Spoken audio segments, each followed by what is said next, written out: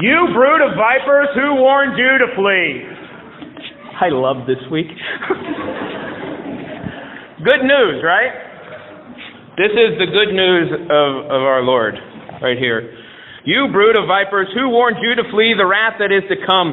Bear fruits worthy of repentance, and do not begin to say yourselves that you're an ancestor of Abraham, because God can raise ancestors of Abraham out of these rocks or out of these chairs. You don't have a leg to stand on.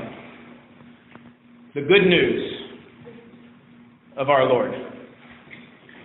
Is that really good? Is that really good news? I read some things this past week as I was reading this and preparing for this lesson about how John or Luke should read a little bit more Lutheran liturgy to understand what good news is before he says that John went around the rest of the countryside proclaiming the good news of Jesus Christ.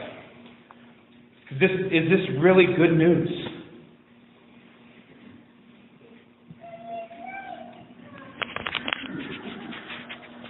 Bill's shaking. He's telling us what's coming, right? If you know that something's going to happen and you have a way to avoid it, is that not good news?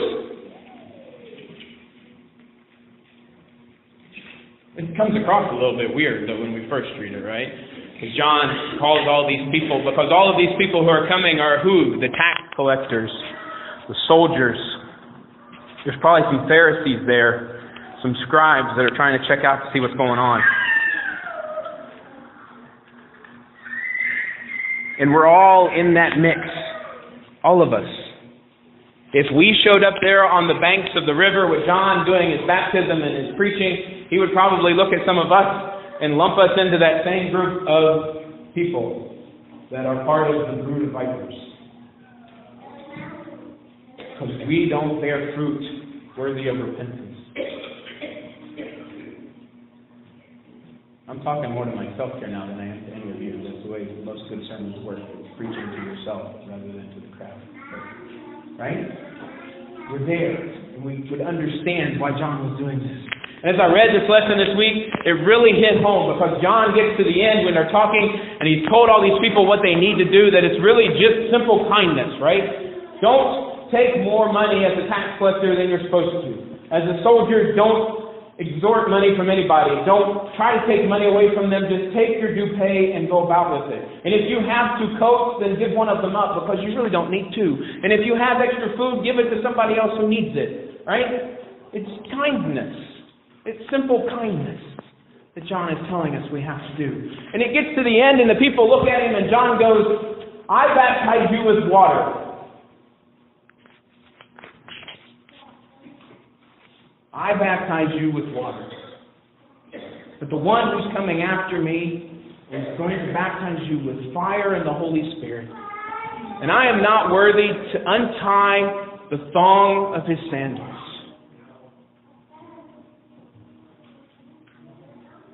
And as I read that, it hit home. It's like, wow. John's talking about me. And you. It made me think about how sometimes we think more highly than ourselves. Right? We think of ourselves in a way that we shouldn't. We do things that will cause other things to happen that are in our good rather than being kind to others and doing the things that need to be done.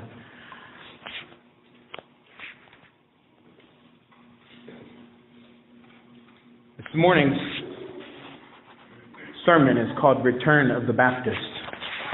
Not because the Baptist went anywhere, but because it's linked to the 6th movie.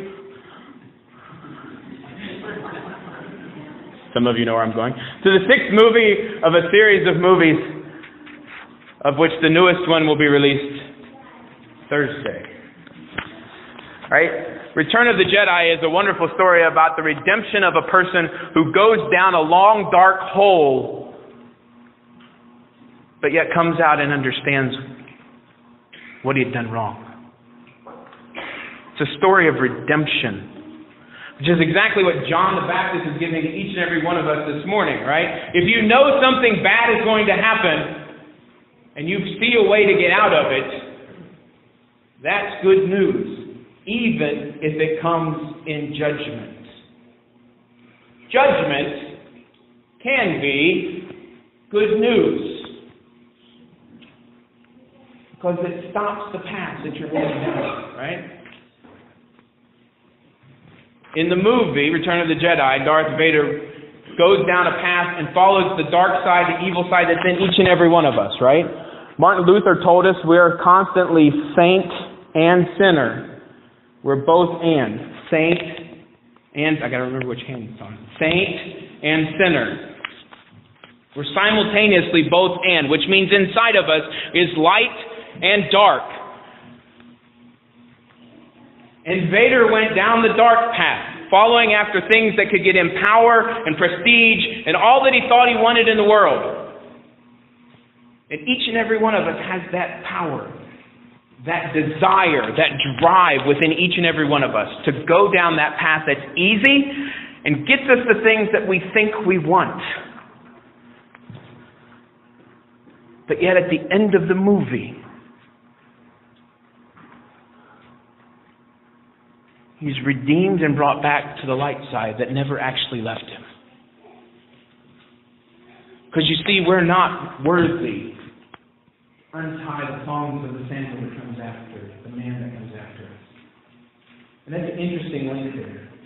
Something that I learned this week that I'd never known before. Twice in our lectionary reading for this morning, the word worthy is used. Right? John says, "You brood of vipers, who warned you to flee the wrath that is to come? Produce fruit that is worthy of repentance." And then here later he says, "The one who comes after me will baptize you with fire, with the Holy Spirit, and I am unworthy to bow and untie the thong of his sandals." Same word, right? In English it means the same thing. It's not the same word, though. And the job of untying the sandals was the job of a slave.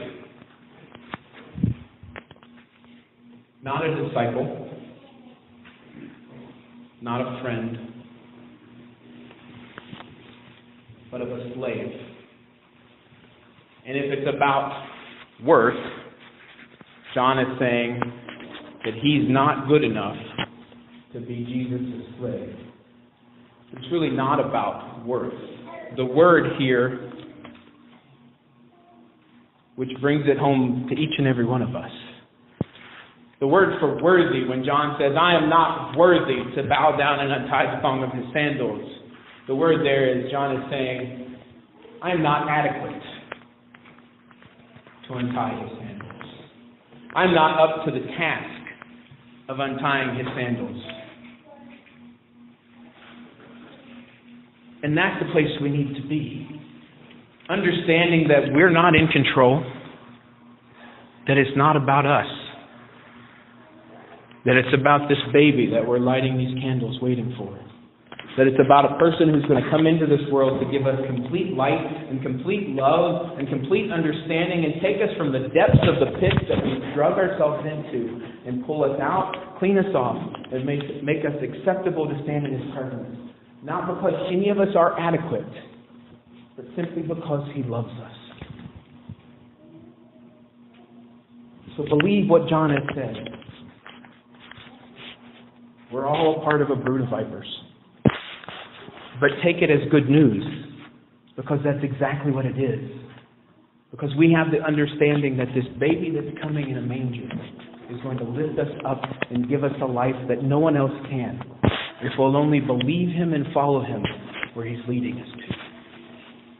So follow Jesus, knowing that life will not always be easy, but it will be the exact life that God has prepared for you.